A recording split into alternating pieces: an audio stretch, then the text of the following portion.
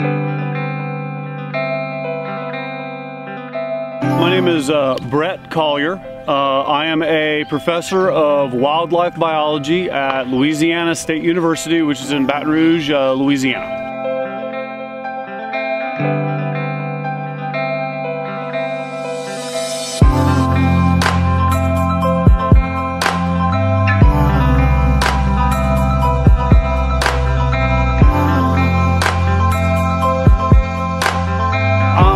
It's an interesting place. It's been a very interesting last few days. I'm trying to get a handle on how doves exist in the landscape and where they exist in the landscape so that I can hopefully provide some utility to the conservation community with regard to the best practices we can use to manage the doves here.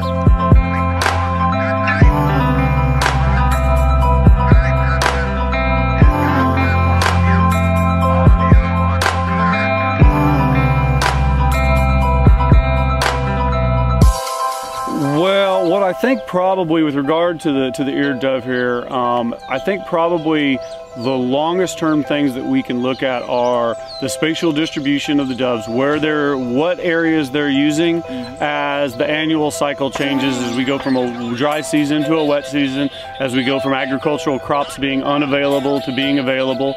And then in addition, I think that there's some useful information that we can use from banded individuals, rings that we talked about around the legs, to identify where some of our juveniles are being born, hatched at, and then where they're being harvested at. And we can look at things like fidelity to a particular location, or if they're very widespread across the landscape, which provides a lot of useful information for the conservation community down here.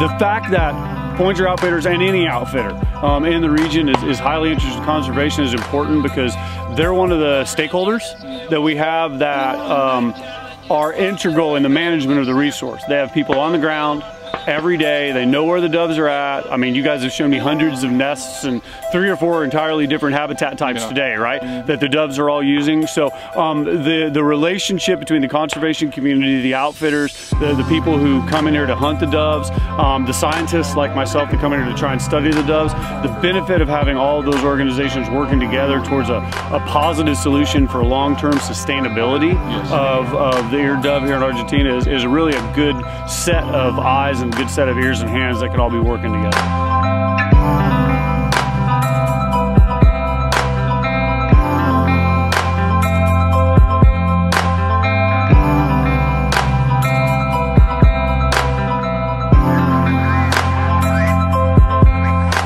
I'm meeting with a lot of the conservation and the hunting community. That's effectively what my trip is about, is just to visit with people.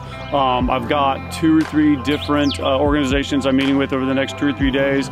We're having a meeting on Wednesday with everyone at once to talk about management objectives, what their expectations are, what my expectations on what I can provide is. Everyone wants answers. I haven't been on the ground long enough or got enough data to deal in exact answers yet, but it'll be a good conversation to hopefully get things started.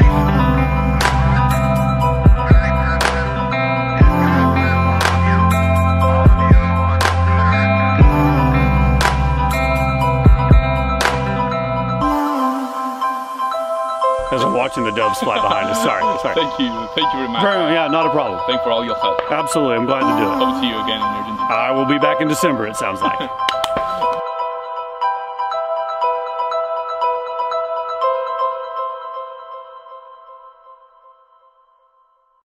Developing different programs to encourage the value of, specifically of the wildlife, or the value of the appreciation of the natural ecology or nature in the general population of people, just a general appreciation of the wild places and wild animals is very important. as well as developing, as within the hunting communities, an appreciation for the non-game species that exist. And there's some really interesting models in Africa where when game species, especially large game, isn't hunted, they don't have an economic value, therefore the general populace doesn't value them, and they disappear. They don't have people to steward them. And so I think it's important to have to try to build value, not only monetary value, but a sort of a cultural value. And so many areas of the planet have our wildlife abundance is diminished, and it's really special to visit an area where there's still an abundance, a great abundance. And that's one reason why I enjoy Alaska, is because there's still a lot of abundance of wildlife there, a lot of wild spaces that haven't been. One thing I noticed, first I looked on Google Maps at Cordoba in Argentina, and very short, 10 minutes, and I noticed there was a lot of agriculture. Yes, especially in this area. Yes. And then I looked to the north, I think, and I saw forests. And I saw areas where the forest was missing. That was forest land. I'm not sure if those lands are in Argentina or in other countries. And so the first thing I thought as I thought about Cordoba on my flight here, was wondering if Cordoba has a developed conservation programs with agriculture, with the farmers.